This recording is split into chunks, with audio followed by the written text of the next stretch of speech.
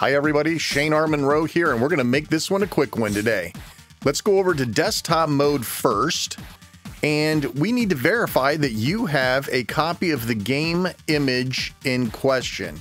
Now there's a couple of different options. We're going to be using this rather easy to obtain one, and make sure it's not zipped, 7z'd, RAR'd, tarred, whatever.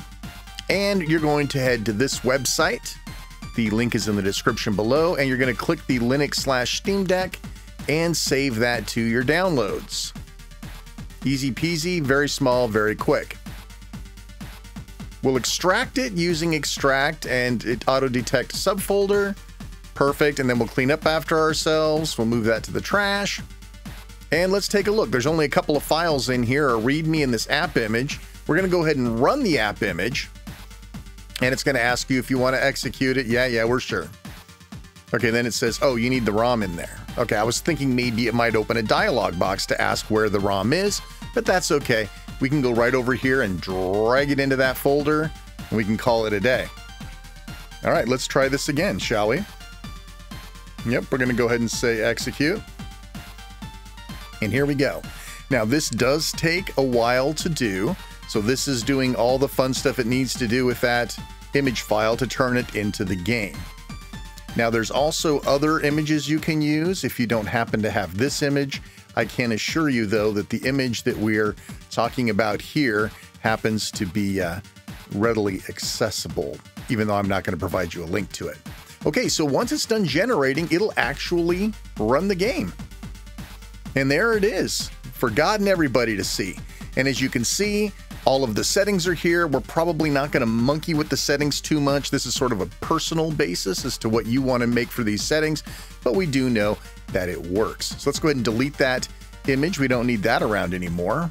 Like I said, clean up after ourselves. Now we want to probably move this to a permanent location. I've got a games folder over here on my SSD.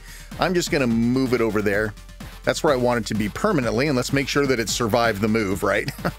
Okay, it looks like it's going to go ahead and boot. We should be okay. So now we'll right-click it, and we will add it to Steam, right? Because I'm assuming you would like to be able to run this from gaming mode. And after a few moments, it will be added, and we'll be ready to go over to gaming mode and test it out. All right, we're back here. I went ahead and renamed it off camera, so instead of being that weird name, it's now proper. And let's see if it runs. And it does. All right. It looks like everything's good to go. Our menu's along the top. You might want to remap one of your controller buttons to be F1 so you can toggle that top hard to see menu on and off. But just a quick little look here before we sign off. It definitely is working. All of my settings seem to have been taken into consideration, and I think that we're probably pretty good to go. Listen, if you like what you saw, please like, subscribe, hit the bell. You guys know what to do. Always appreciate it. Now here's some more footage for you without me.